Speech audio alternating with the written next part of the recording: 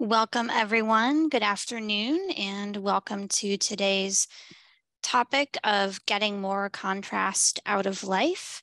My name is Katie Frederick, and I am the Digital Content Manager for the APH Connect Center Vision Aware site, which is focuses on the adults, professionals, and professionals who serve them.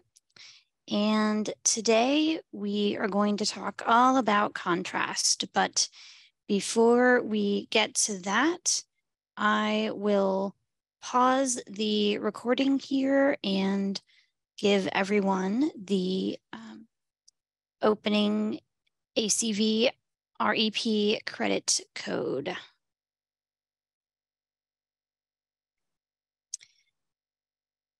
Good afternoon. For this afternoon's webinar, we are going to talk about getting more contrast out of life. And to do that, to help us do that is the presenter.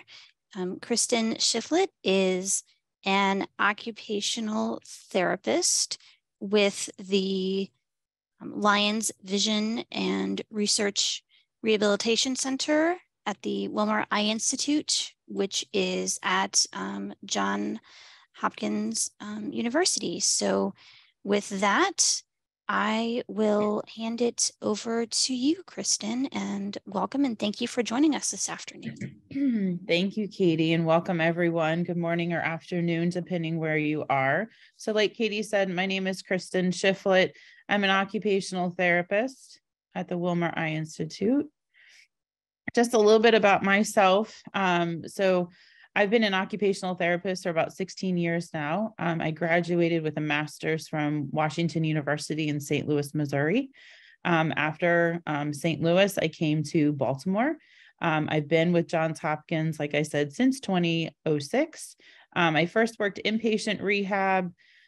So basically, if anyone recovered from a stroke, a hip replacement, I went to see and work with those people as they were recovering in the hospital.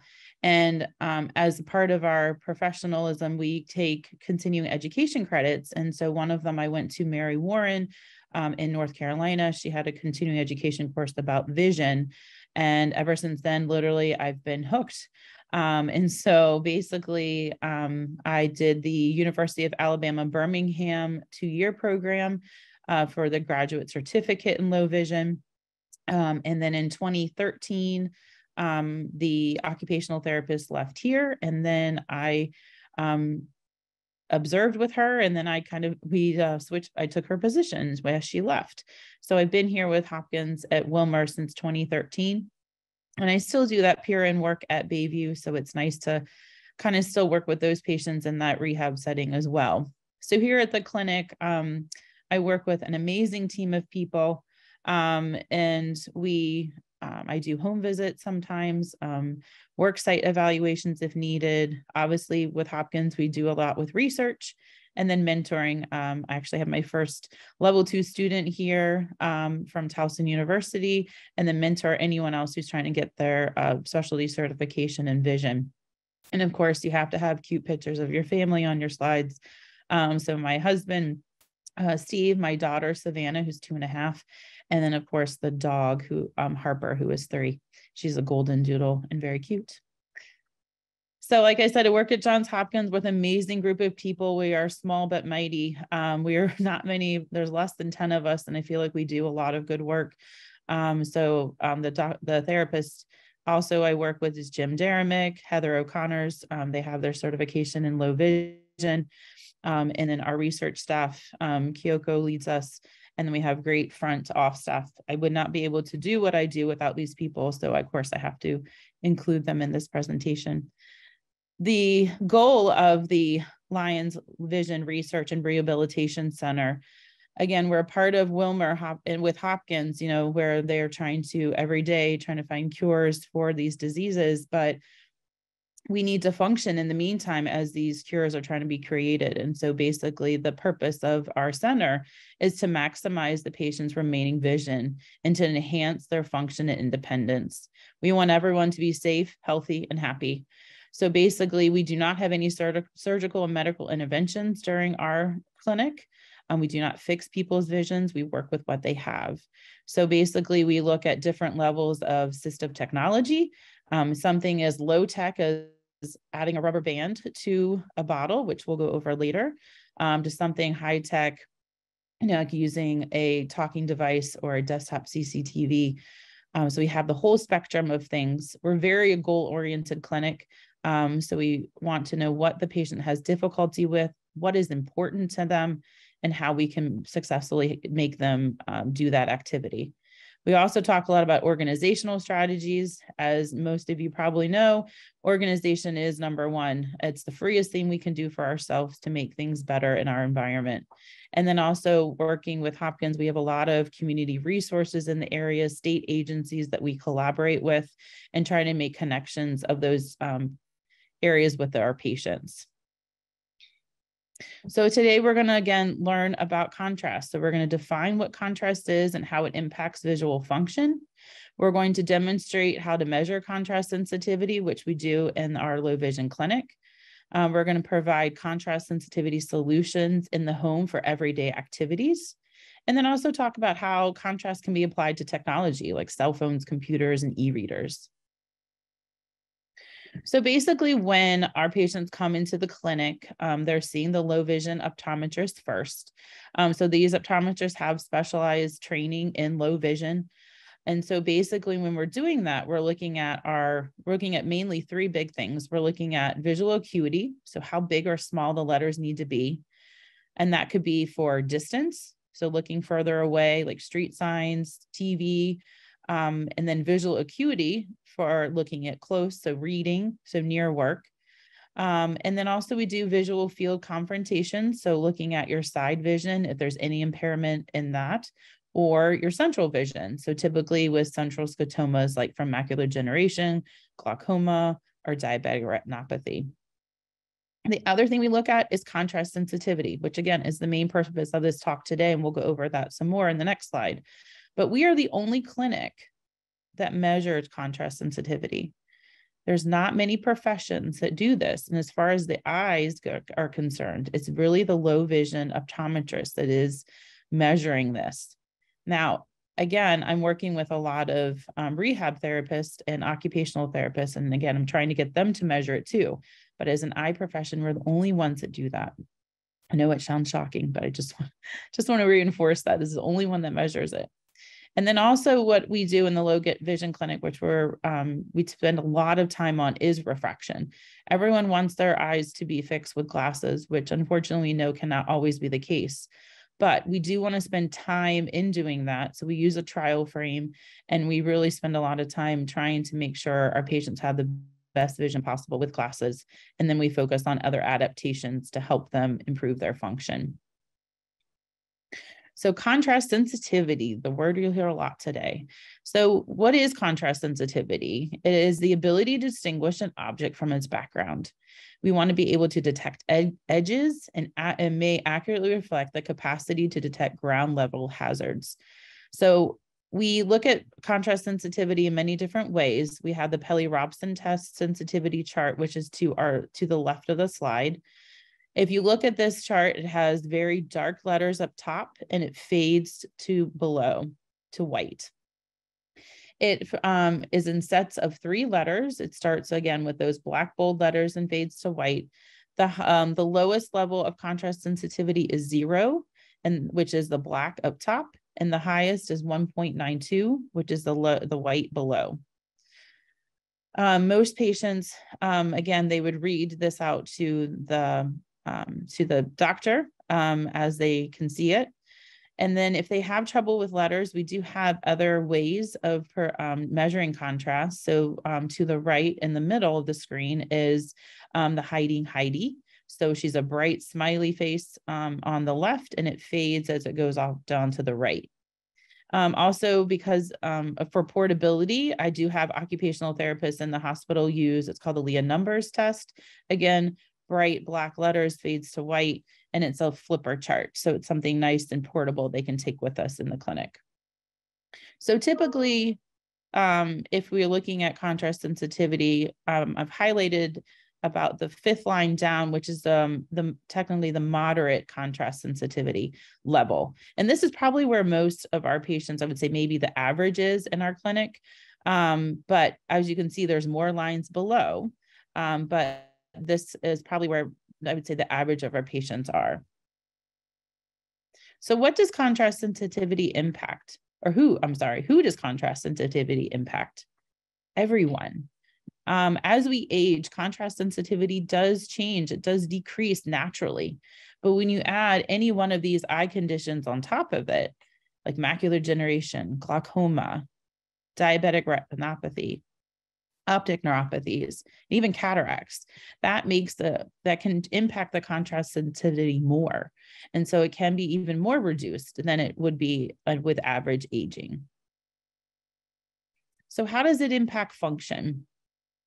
So typically in the clinic, the first thing that people note when they have some difficulty with contrast sensitivity, it actually is reading. They're telling me that the quality of the print that they see is less. It's kind of faded, gray.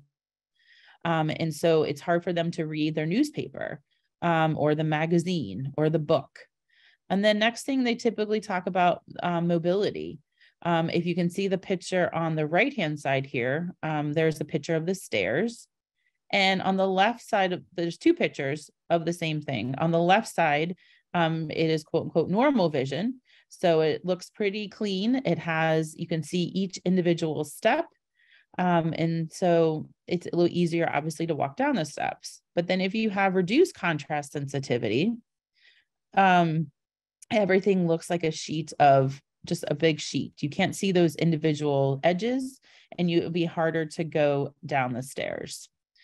So with mobility, again, with low contrast, it has ability to detect those hazards, even in your own home, trying to see like the shoes that people leave on the floor or and any object that is dropped on the floor, a pill that people drop sometimes when they're taking their medications in the morning.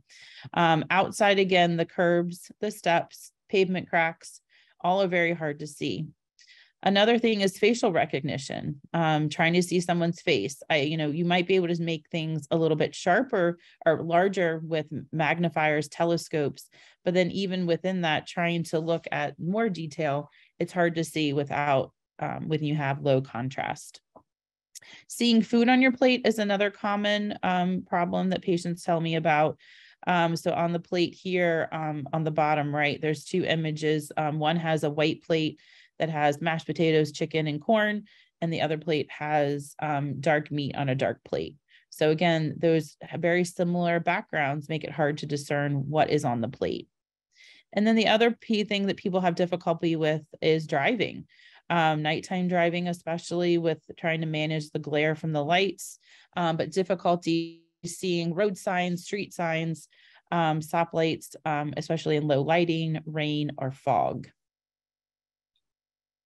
So when we look at the research, we're trying to find research to support what our patients are telling us. So for research, the test of contrast sensitivity, we need to test the evidence of contrast sensitivity rather than visual acuity to be more that are strongly correlated with falls. Someone with poor contrast sensitivity has been independently associated with slower gait, slower stride length, wider step length, so they have more base of support, feet further apart, increased double support time, and then a failure on walking tests because they take so long to walk. And then also impaired visual acuity and contrast sensitivity has significant consequences as it can impact cognitive function, social engagement, physical independence, and overall quality of life. So if you think about you're not doing these activities as well as you used to, of course, it's going to impact the information you're trying to gain in by reading, which again impacts your cognition. But then also, if you're not excited about doing things anymore, then your overall quality of life. There was a very interesting research study that I found that was talking about gait, how we walk, and visual function. So this article here discussed, they had about 4,000 patients, and this was done in Ireland. They had the people complete a social interview in their own home. So someone came out to their home, they assisted them with a computer personalized interview that talked about their social status, their cognition, their mental health, and their physical abilities. So they completed that at home. And then they went into the clinic and did a visual assessment. So they did the early treatment of diabetic retinopathy study. So the ETDRS, that is a standardized measure that we use here in the clinic to address visual acuity. And then also they did the functional acuity contrast test to look at the contrast sensitivity. They also had the patients do a gait assessment, so how they walked. And so basically they used, it's called a Gait-Right electronic walkway system.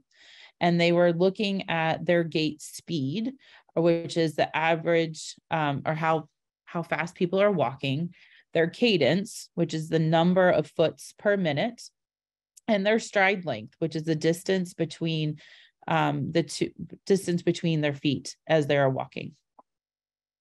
So here is this gait stride system. So on the right here, there's a gentleman walking with a single point cane, and he is on a mat that has it's a long pathway mat that has the ability to record again his gait speed, cadence, and foot and stride length. So basically the patients were instructed to walk this path 2 times, but they were starting about 2.5 meters before this walking path, and they extended their gait about 2 meters after the walking path. And they did this 2 times because they wanted to make sure that they were getting a true, like their true walking pattern, and didn't want it to be like, because if it's a test. So when they looked at these results, they were saying the patients that had better visual acuity, obviously they had better gait performance. However, the patients that had poor contrast sensitivity had a shorter stride length. So again, the distance with their walking and overall gait performance. People that had their visual acuity and contrast separately were not correlated with cadence. So again, how many feet they put per minute. So that didn't matter. But what did matter was people that had impaired contrast sensitivity and their overall stride length, it was decreased. And so basically they were possibly linking this to, again, increased falls. So if you're not certain where you're walking and you have that gray area, of course, it kind of makes sense. Of course, you're going to walk slower. You're going to be more cautious.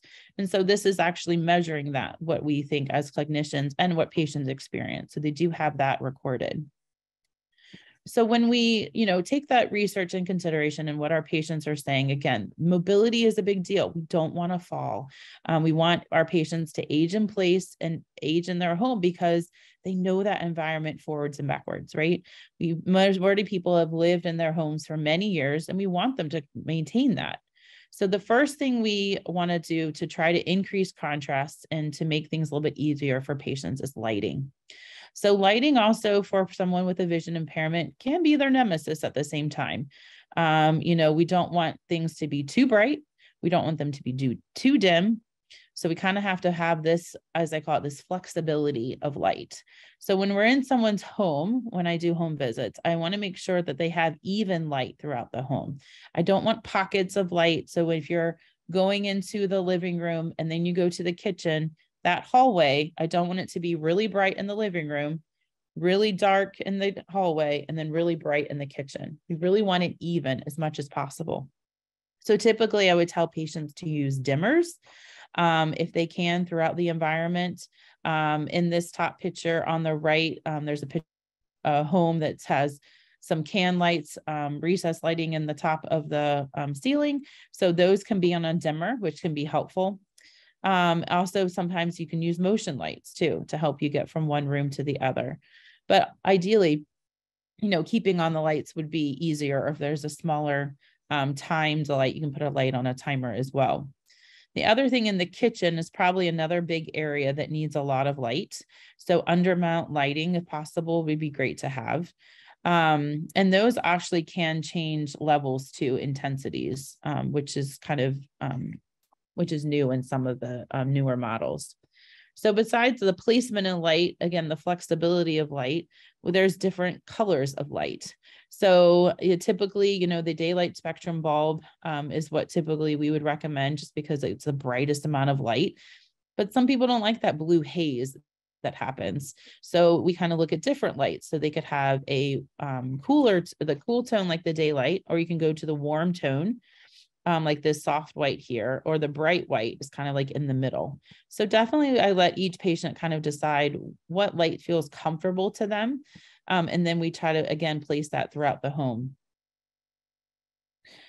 Besides having overall light, we want to have task lighting. So a lot of my patients, I go into their home, like, see, I have good light. It's pretty good over here. But when they go to their favorite chair to read the paper or read a book, or the favorite side of the couch, they need even more light on top of that. So we call that task lighting. So in the picture here, we have various types of lights. There can be desk lights or floor lamps. But each of these, I want to be able to have a gooseneck, and that gooseneck is flexible. So we want to be able to position it low. So you want to make sure it's low because you want to get the maximum amount of light, and you want to be position between you and what you're reading. So the gentleman here on the left, he is working at a table. He's reviewing a document, and he has that gooseneck pretty low. And then he has the light on, and it's between him and the reading material. So it's not over your shoulder. Over your shoulder, just it makes more shadows, and it doesn't give you that maximum benefit of light that you're looking for. And then a lot of these models lately, both the Stella light, this is the Stella Go in the middle, but then also on the top right is the OttLite. They do have, you can change the level of light. So you can make it brighter or dimmer, as well as changing the tone that we talked about earlier. So definitely let you guys know those are available. And a lot of them now, they're getting pretty sleek in regards to being wireless. So that's another nice thing. You don't have to worry about cords, something you're going to fall over. You can take it with you as you go. So I bought patients, actually I bought one for my mom. She likes to sew, and then she sometimes takes it into the computer room because she does a lot of computer work to read some of her documents for research that she does. So she kind of takes it with her throughout the home, which is nice. And then if beyond that, again, lighting is still important, even when we walk outside or when we're trying to go in the basement and find something, your closet to pick out clothes. So there's a lot of portable lights out that more than usual. So, there we have flashlights on our cell phones. They may not be the brightest, but it's something. There are also this brand that we have here in the clinic that we use is called an Easy Red. So they have a portable pen, but they also have a neck light. So something that you would wear around your neck, and you can angle the lights depending on what you're doing. But this has been helpful for reading in that easy chair, for walking outside. I actually use the Easy Red myself when I walk the dog at night. And then also you could have a headlamp. Some people, that is actually easier for them. And also depending on what their jobs are. I mean, not just people that work in a garage or mechanic and things like that, electricians, but some people would prefer to be hands-free. And so the head mount is easier for them to use. The other thing that besides lighting are filters. Filters allow a certain amount of light to come in. They come in many, many different colors. This is definitely patient specific. But a lot of but the very common brand or color is yellow. So this yellow, people can wear them for night driving to help with the glare from the bright lights. But then also you can use it inside to help with the glare. So a lot of my patients, to enhance the contrast, I'm sorry. So if they come in my bright clinic room and they're like, it's so dark in here, and I put these filters on them and they're like, wow, I can see your eyes, which before they could not because there wasn't enough contrast for them to have. So the yellow is helpful. And also you can wear them outside on overcast days. Here in Baltimore today, it is very overcast and rainy. So this would be great for our patients to use to give them more contrast as they're walking outside. The orange I did put up here because with some of the brands, they recommend the orange is helpful for computer to give you a little more contrast. But I've also had other colors like plum, a topaz help with that as well. So it gets in very patient specific and something that should be addressed in the clinic. So there's just some options as well besides lighting. So we think about it. Contrast, so we've just talked briefly, about the home a little bit, but think about what you do every day. So when you get up in the morning, we got to read an alarm clock. We have to walk to and from the bathroom. We get on the toilet, we take a shower, we brush our teeth, we pick out our clothes, we walk downstairs, we turn on a TV, we're making coffee, eating breakfast, we're reading the newspaper or a book, and then maybe looking at your phone or making a phone call. All of these things and many more, but this is just like within maybe the first 45 minutes of my life. But all of those things can impact, if you have impaired contrast sensitivity, all of these things can be impacted. So we're going to talk about some of these solutions, and these are some everyday solutions that we can do. And then again, a lot of these principles can be carried over to other things as well. So the good old shower. So the shower, most places are white. And so basically you're an all white bathroom. In the bathroom, there's a shower, there's a tub, maybe there's a toilet, there's a sink. But if you have low contrast, you don't know where things start and where things end. You're mainly looking at your memory, especially if it's your own home, you're using your memory to figure out because you know where things are. But if you go to a new hotel or if you go to someone else's home, you're not going to know where these things are. So it's going to be more difficult. So how can we make this a little bit better? So basically we can add some high contrast items throughout the bathroom. So having a non-skid dark bath mat in the tub would be helpful. Again, when you're trying to lift your leg over the tub side or even walk into the shower, you can now know where to put your foot because you can know, oh, that's the bottom of the shower. And then even beyond that, trying to know where the sink is, where the toilet is, you can use these dark mats. It doesn't have to be necessarily black. Black gives you the highest level of contrast. But if your personality loves purple, because you're a Raven fan, you can have a dark purple bath mat that will at least give you some contrast compared to the white floor. So also in the shower, you can have your shower chair. For safety, as always. And then a handheld shower and grab bars are also recommended just to be safe. And then even the storage of your shampoo, your soap, having that in a concentrated area versus the ledge on the side, which blends in and it's hard to see where to store those items. The good old shampoo versus conditioner. This is always the complaint with a lot of my patients. They're like, I can't even figure this out. But in their defense, it's difficult because they all look very similar. I have many examples on the screen here, and the Dove shampoo and conditioner are very similar. The only difference is how to open them. One opens from the top, one opens from the bottom. And very similar logos. So of course it would be very difficult to see that. So one thing that people do, and again, this is probably one of my favorite low-tech solutions, is putting a rubber band around it.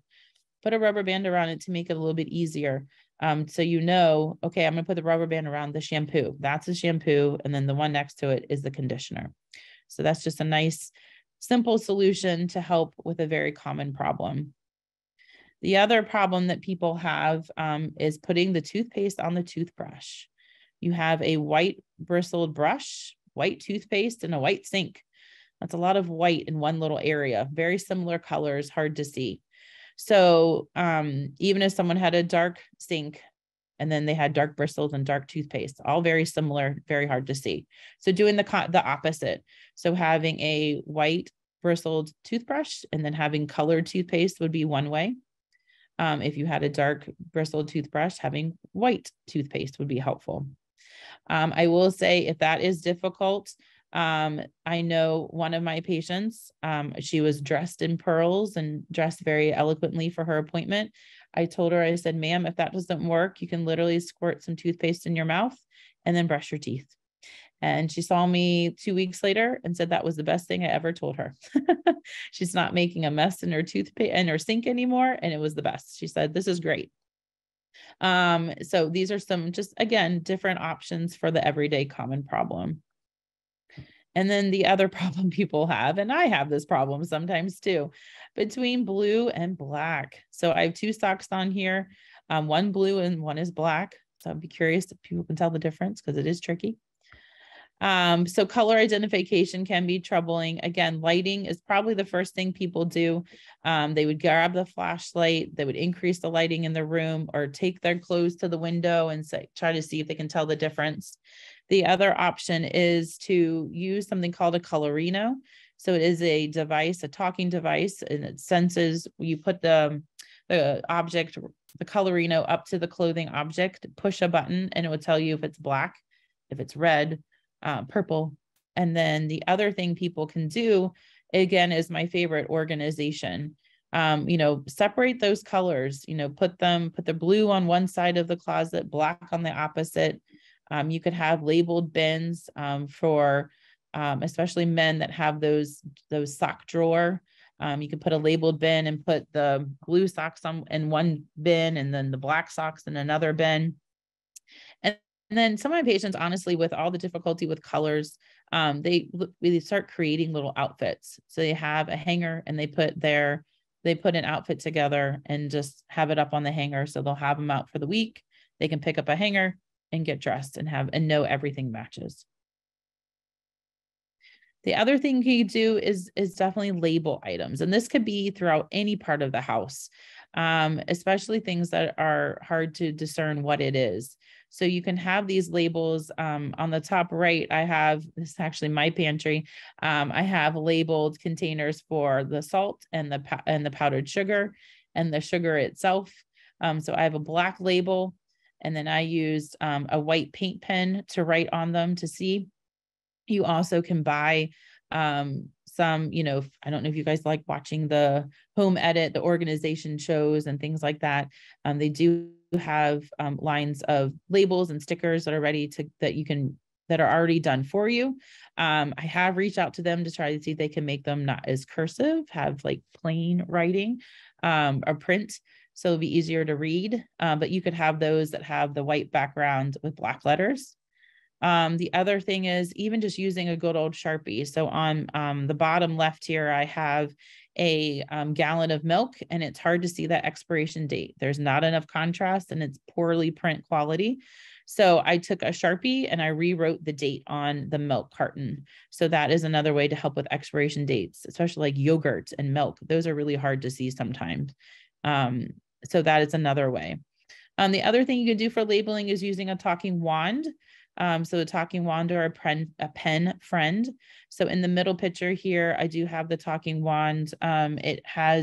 It's basically a talking labeling wand that you can program yourself. So it has little stickers that are sensors that you can put on the object itself. And then you can program them with your voice and you can tell what they are. So that, and then basically once that sticker is on that object, you can use the wand and you can take it to different items to label things. So one of my patients was a jazz singer. And so she loves music. And so she used the talking wand to help her label her CDs. So that's one way that you can use this labeling system. So the other kind of common thing we talk about again is food, whether it's beverage prep, just eating in general.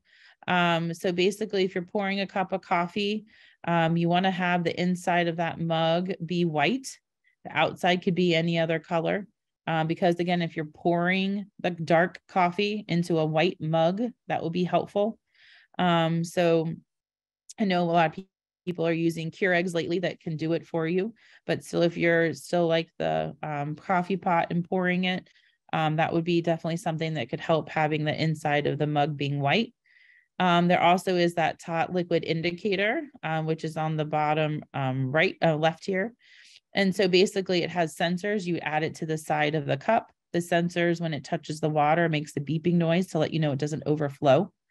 So that is something that a lot of my patients prefer. And then also just eating in general. So if we, again, on the side here on the right, I have a black plate with the egg on it, the white egg. So again, that gives it that nice contrast. So you know where the food is on your plate. Same thing on the bottom right, there's a white plate with steak. So that dark meat, and even has some tomatoes on there. So those would stand out more. So I tell someone, if you have chicken, mashed potatoes, and green beans, you can have the chicken and the mashed potatoes on a black plate, and then have the green beans in a white bowl. So again, allows them that independence to be able to see a little bit better what's on their plate. If they need more lighting, I do tell them to use task lighting. So any of those portable lightings, those lights that we talked about earlier, they can bring that to the table. And even had someone in their home have an electrician add more lighting to their kitchen. And she actually put a can light right above her place where she sat at the dinner table. And so she was able to get more light coming in that way as well. So cooking tasks, again, you guys are probably seeing a theme here. We are talking about, the opposite color. So we're talking about cutting food. So on the top right, I have a white cutting board that has a piece of, again, I have fake food in the clinic. Sorry, guys. That's why it looks a little kiddish here. So we have the cucumber, and then on the right, we have like the onion. So again, it's harder to see that onion on that white cutting board compared to the cucumber. So if we were going to cut to, the food, we would have a black and white cutting board. So it's the same cutting board glued together. One side's black, one side's white. So depending on, again, the color of the food that you're using, you pick the correct side of the cutting board. With the oven on the top left here, the oven controls are all very similar, especially if you have dark appliances versus light appliances. We want to, again, make it easier for people to see. So having the, you can use bump dots, which are on the bottom left here. They're tactile raised markings. You can add to that to make it a little bit easier. And so you can put the bump dot on the bake, or you can use puffy paint, which is that raised glue, or 3D paint. You can use that as well and put on appliances to help figure out which buttons are what. I do not recommend putting this on all of the buttons. Just want to pick a couple options so you can actually figure out which one is which. And then also we have like measuring cups and measuring teaspoons. They are black. So when you're getting the white flour or powdered sugar, you're able to see where things level off a little bit more. So again, back going to a little bit with mobility, the overall home. Believe it or not, I've been on home visits that houses look like this. There's a lot of white. White, everyone thinks looks clean, which it does. But for someone with a vision impairment, it's very hard for them to see where that couch is compared to the wall. And then also I have been in someone's house. Her name is Ruby, and Ruby loved red. And she had red curtains. She had a red couch. She had a red carpet. Everything was red. And so it was very hard for her to see in her home environment.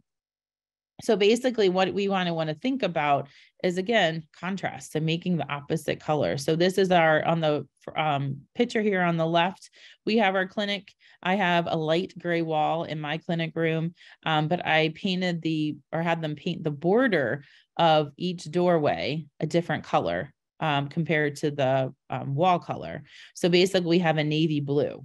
So again, it's giving that contrast so people can figure out where to leave when they leave the clinic or enter, because it is on the other side as well.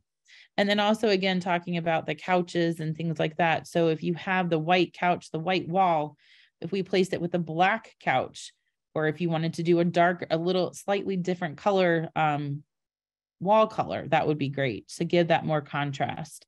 Even let's say people are very attached to their furniture and their colors of walls, you could put a blanket. You can put a different color blanket on the couch, because that will stand out and know where that couch is, or decorate it with a bright colored pillow that they can see as well. Another thing some of the basic things are light switches and outlets. I went to my patient's home She unfortunately had a fire in her home, and a lot of her home was destroyed. And so when they built it again, everything was white. Everything was white.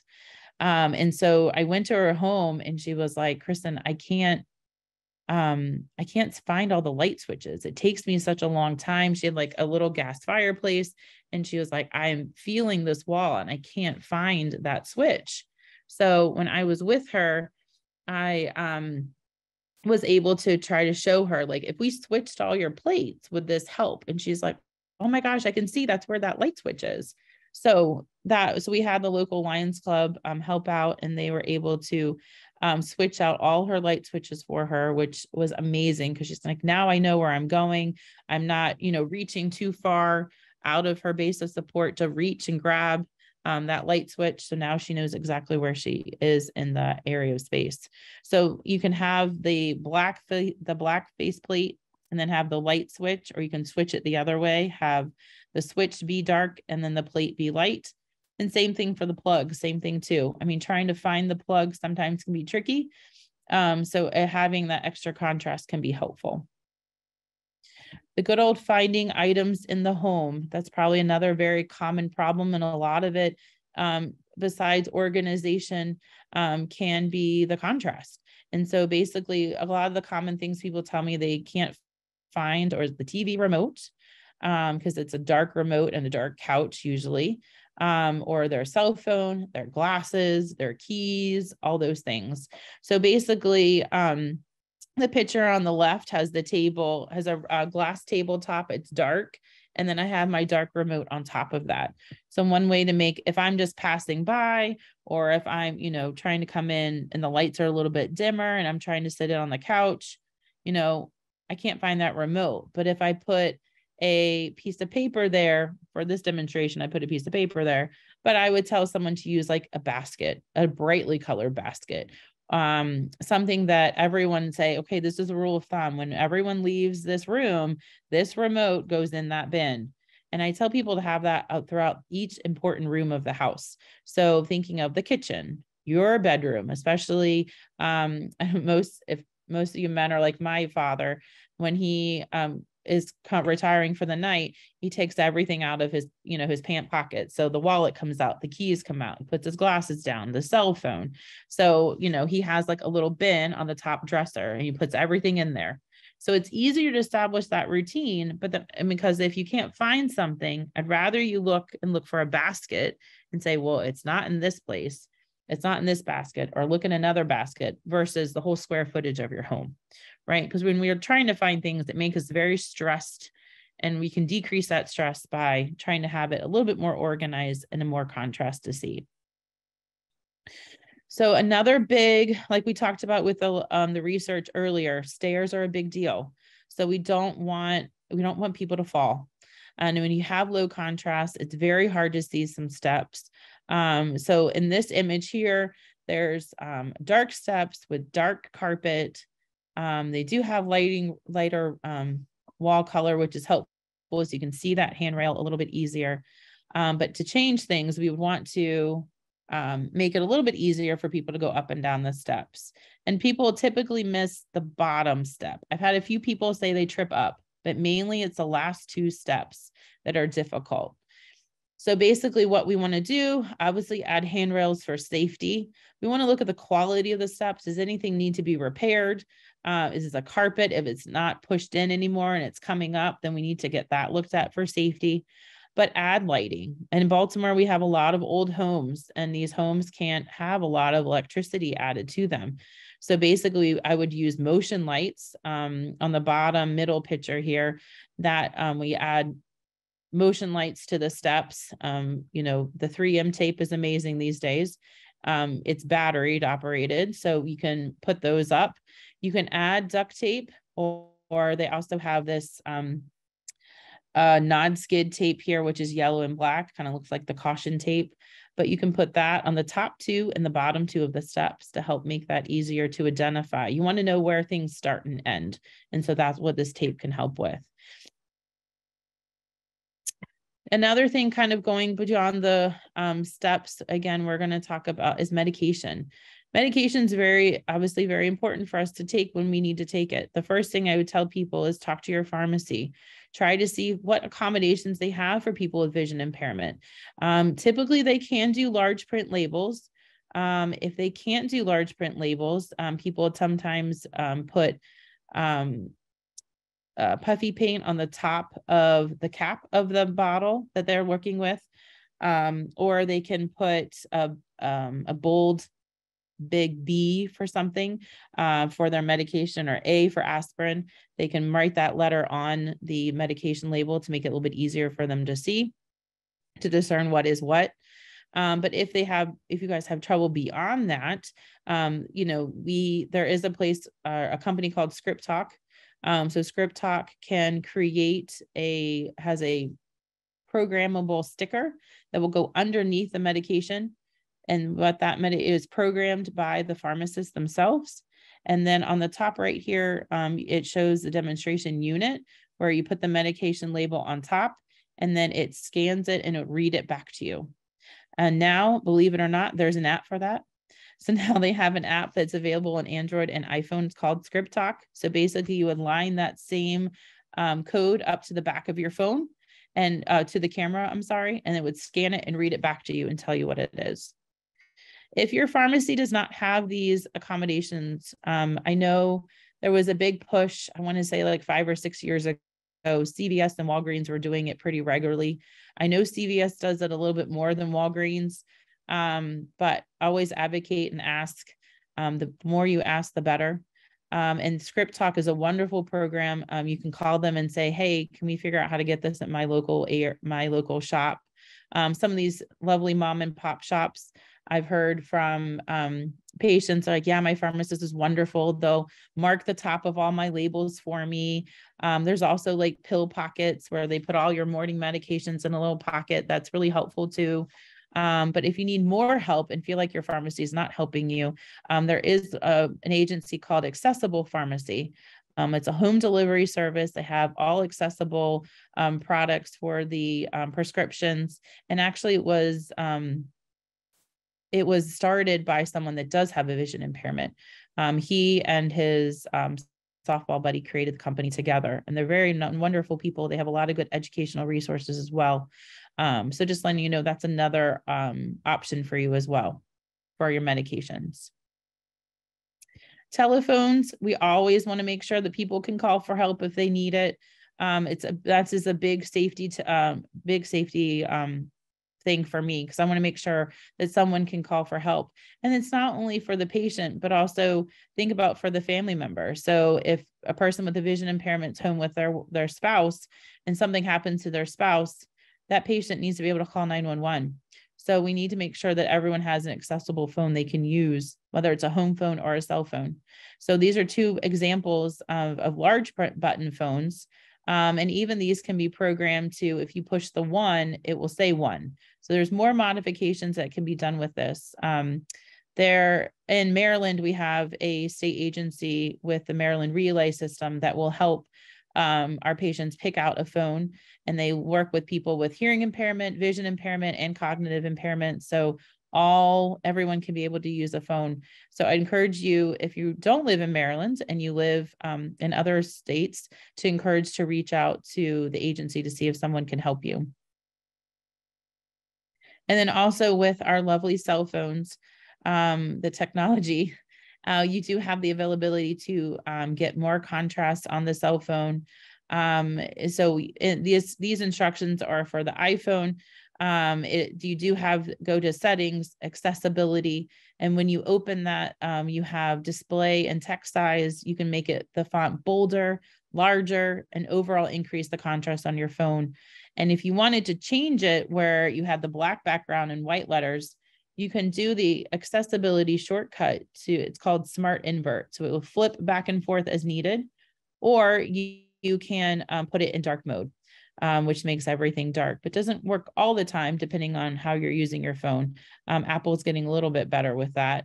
For you Android users, it is also basically the same thing, but Androids, I feel that you go to settings, you go to accessibility, it's vision impairment, but then beyond that, every phone is different depending on the setup. So the other thing that your phones can have for you are magnifying apps to help you with reading. So you can make things bigger. You also can change the color or filter. And so this is one example of the magnifying app. I do have QR codes. My student helped me be hip here today. And these are instructions for how to use those apps. So on the left is the magnifier app for the iPhone. It's literally called Magnifier. It's built into your phone. For Android, we used to have one called Visor. They're not as much working with Androids anymore. So I'm encouraging people to use WeZoom. So again, these two options for you. When you use the QR code, it will take you to the link to learn how to download the app and more information about that app. So one of the last things we'll talk about is reading. So reading is a big deal for our patients, whether it's reading a recipe, the mail, the bills. This is my grandmother's recipe card that she's had forever. And as you can see, it fades over time and it's very hard to read. So basically we can use visual assistive devices, whether it's a hand magnifier to make things bigger and brighter for you because it has that light with it. Or you can use closed circuit TVs, which come in portable versions or a desktop version. And so basically it can change that color background and increase that magnification to help you read what you need to read. Writing activities with writing, 20/20 pens give you more contrast compared to a regular pen or pencil. On the middle screen, picture here, I have a grocery list. Banana and pears are written in pen. Apple and grapes are written in the 20/20 pen. A little bit bolder, easier to see. We also have bold line paper. Again, helps you kind of stay on the line a little bit easier compared to college ruled paper, where it's have those very faint lines, hard to see. And then also you have large print checks. These are called cited. What are they now called? They change them all the time. Guideline checks. There it is. Guideline checks. Most banks have them. And the example is in the middle. It has those nice bold lines. They're actually raised slightly. And then makes it easier for writing compared to the standard check. And then also there are large print puzzles, whether it's large print Sudoku, crosswords. I can't think of the name right now, but I bought it off Amazon. They have a pretty good puzzle book that's helpful. And then going to the technology, this is all very similar, and I'm noticing my time, so I am going to go through this a little quickly because the theme is basically the same. Every device you have, you always look how I can make it better for yourself. And if you see something that has a big A, little a, that should be your hint that, hey, I may be able to change the font. So this is the Kindle Fire app, which is also the same thing as like the basic Kindle Fire itself, but you can use the app so you can put on any of your devices. If you tap the center of the screen, a big A, little a comes on the top right-hand corner. There you can change the font, the color, the spacing, all of that. Amazon Ember Bold is my favorite font because it is a little thicker and it's a little bit bolder. So that is available. They also have a reading ruler, which is nice because if you need to kind of keep your pace as you're going with reading, it helps you stay on the line. So on the top right here, it's kind of the words are sandwiched between the line, and the bottom right on the bottom, it's underneath. So it's kind of like you're blocking all the extra information and doing one line at a time, which can be helpful for reading. On the computer, this is for the Mac and also, the Mac computer and the iPhone, iPad. If you're in Safari, Safari has Reader View. And when you look at the top left of the URL, again, there's that big A, little a. When you tap on it, it will give you availability to make the font bigger or smaller with the little a, big A. But then if you hit Show Reader, this Show Reader will get rid of all the junk, as I call it. And it means the extra advertisements, the pictures that aren't associated with the article. It gives you a nice clean read. So it makes it amazing to be able to read. You can do that same thing on the computer with Google Chrome. Is an extension that you need to add. And I will give you my information at the end if you can't find how to find this information, I'm happy to send you the link, or I can actually give it to Katie too, and we can add it if we can to the handout. And then Microsoft Edge also has the immersion reader as well. And this immersion reader actually is new with Edge. It's probably, I've noticed it around November of last year, and it's actually built into the system. So it's nothing you don't need to add. It's right there on the top right-hand side of the URL bar. And you'll see this little book that has like a little microphone with it. And it will, again, get rid of all the junk and make it really nice for reading. And the last thing, I believe this is my last thing, is TV. TV is tricky. Sometimes my patients wear filters. Definitely turn the lights out. It makes it easier to see the screen. As we talked about TV viewing, you can get a bigger screen. You can sit closer. There are some telescopes that you can wear as well, but that helps with the magnification component. With contrast, I sometimes tell people to change the contrast settings in their TV. So that's like a different remote usually. Again, we talked about wearing filters, sometimes wearing a yellow or a plum, even orange, depending on the person. That can help with the contrast. But the biggest thing that has been changed lately with all this streaming and with Xfinity and Verizon is you can change the text size and color of the closed caption. So on the right here, that bottom, you can make the text size bigger. And then you also, it can be black background with white letters or white with black letters. You have to look at each device, and under, like in Netflix, for example, if you go to the language, you'll see where you can change the language if needed, but then also that's where the closed captioning is as well. And it's different per each show. Sometimes with Netflix, you can go into your account on the computer and make those changes, and it will stay there always.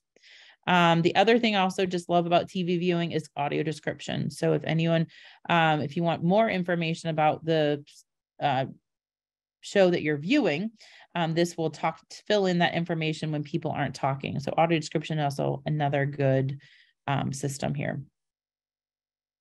So again, the wrap up, if you haven't got the theme by now, contrast is super important. It is an important measure that we really need to look at throughout our day, and then throughout our process with adjusting to vision loss, because it does impact function.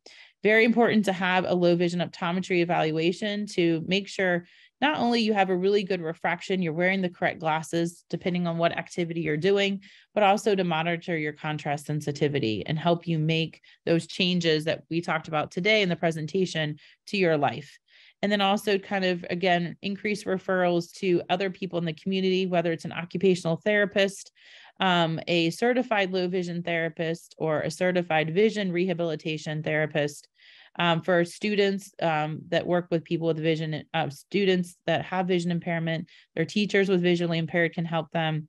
A state agency, every state has an agency that can help people get devices and services. So we have to see how you apply for them. And so contacting your state to see who can help you in that regards will be another option.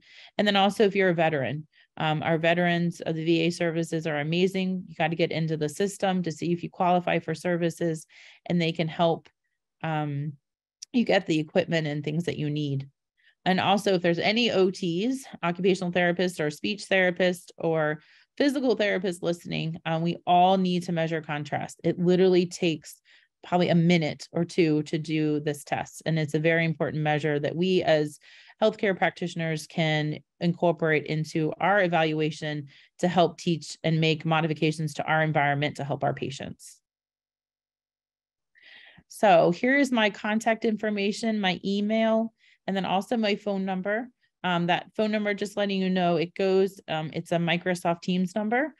So it will go directly to my computer wherever I'm at.